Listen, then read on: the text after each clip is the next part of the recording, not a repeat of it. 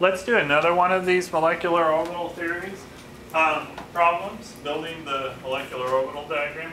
But this time let's do it with a period 2 element, beryllium. So here we're doing Be2, okay? So how do I set that up? Remember, we're only using the valence electrons. So Be's valence electrons are all stored in the what? The 2s orbital, right? So we say 2s like that, and we put the orbital. Okay. Go over to this side, put an orbital, 2s, Be. So Be plus Be makes Be2. So we're cool. Is everybody okay with that? So in the Be2s orbital, how many electrons are there? 2. 2. 1, 2. And this one? 2. 2. 1, 2. So what do we do now?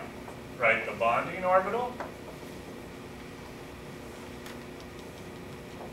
Write the anti-bonding orbital. So this one here, what do you think it's going to be called? Sigma 2s. Okay, the sigma 2s. And this one's going to be called? Sigma star. Sigma star 2s.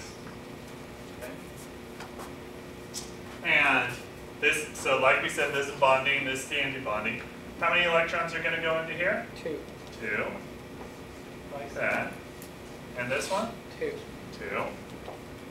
Like that, right? So already, qualitatively, you should be able to tell me, does this molecule exist or not? No. No. Okay, but let's figure it out, you know, mathematically. So how do we do that? Using the bond order equation. Bond order is 1/2 the bonding electrons, which is 2, minus the anti-bonding electrons, which is 2. So what do we have? 1/2 times 0, which equals 0.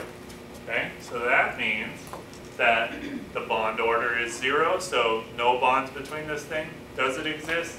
No. No.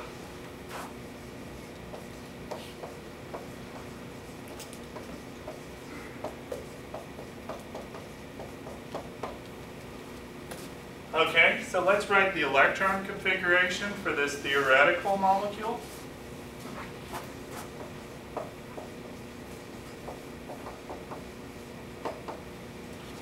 It's going to be, well, the entire electron configuration also has that 1s stuff in it, so let's write that, okay? So, sigma 1s2, right? Sigma star 1s2, because both of those inner orbitals are filled up. And then, what do we have? Sigma 2s2, sigma star 2s2.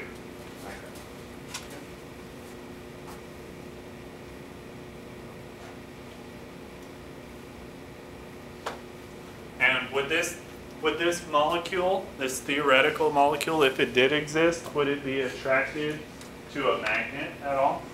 No. No. Why not? Because there's no unpaired electrons. Yes, because you need an unpaired electron to be attracted to a magnet. And since all of our orbitals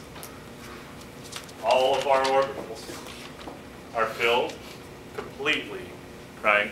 No magnetic attraction. Is everybody okay with this?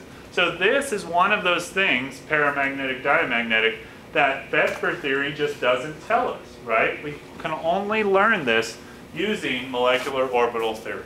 Is everybody okay with that? Okay, good. Questions before I kill it?